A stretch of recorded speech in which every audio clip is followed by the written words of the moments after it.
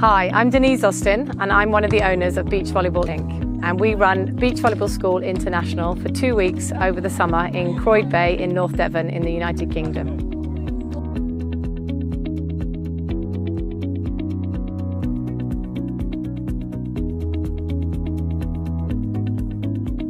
When you want to send your child to our beach volleyball camps, we have a registration page, our link on our pages where you can sign up, and then you can ask to be collected at Heathrow Airport or at Bristol Airport.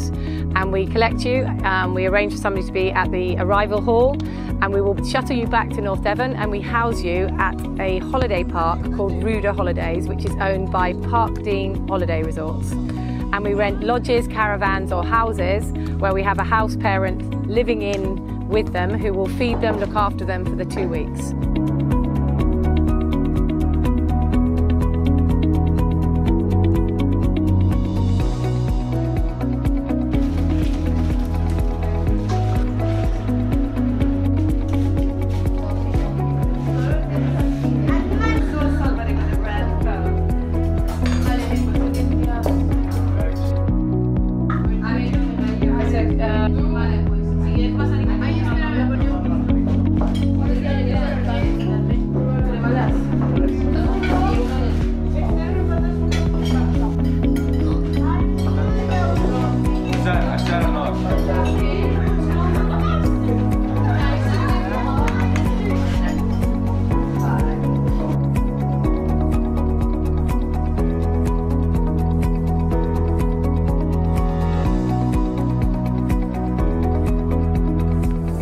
So what happens when you arrive? You come in on a Saturday, you're pretty tired from travelling, so on the Sunday we just generally have a day off, just settling in, finding your feet, having a look around the village and just generally recovering from the travel. And then on the Monday to the Thursday we have 2 training sessions a day. We usually do from 9:30 to 11:30, and then in the afternoon 2 days a week we do from 2 till 4. And then 2 of the days a week we do from 5:30 till 7:30 alongside the local beach volleyball club, the Academy of Beach Sports, which I'm their head coach of. And so we have lots of young internationals, so all the young internationals that come on the beach volleyball school get to train with our young England players that are based in the village. On the Friday, it's a travel day to Sandbanks, so it's a kind of a restaurant day and a travel day. Saturday and Sunday we compete at Sandbanks. Then we come back usually quite late because we have quite a few people that make the finals, so we're travelling back late. We have a nice relaxing day on Monday, we have a morning off. Then we play in the afternoon with the club. Usually if it's a really nice evening, we'll have barbecues, we'll have a sundowner at the beach.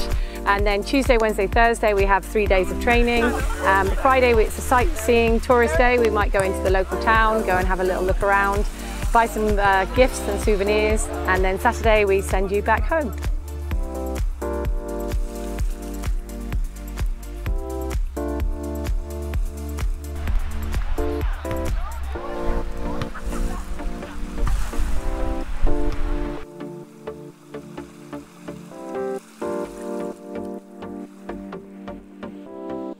In the middle of those 2 weeks, we go to the British Open Junior Beach Volleyball Championships at Sandbanks, which is in Bournemouth. And we enter you into the tournament over 2 days, and we go camping and you compete for the 2 days in the Open Championships.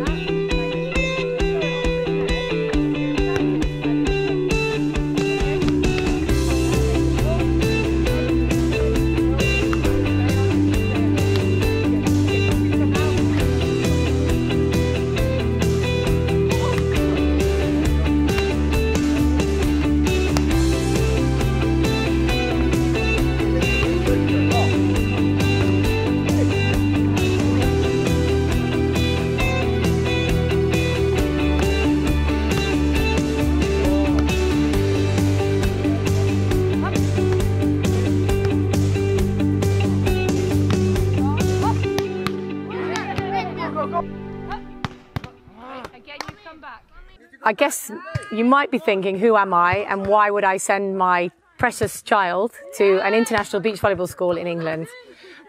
I guess, one, I've been teaching children and passionately involved in teaching children ever since I began playing at 16. I started teaching at 17. I've been coaching for 33 years. I've coached the national team. I've coached Great Britain. I've coached England. I've coached at World Championships and European Championships.